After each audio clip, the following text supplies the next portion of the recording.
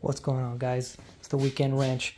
A brief update for you guys real quick. I know we got the ethanol thing going on here right now. They're still cloudy, but if you guys remember from the oil catch can, I decided to go ahead and move and transfer that and show you if there's a difference between summer. So I can't get the rest of that out of there, but it looks like it's another ounce or so.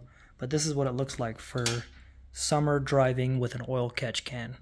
Well, newsflash, guys. And this is 5,000 miles. This is driving in the winter. Now this is not 5,000 miles. This is only 3,300 miles.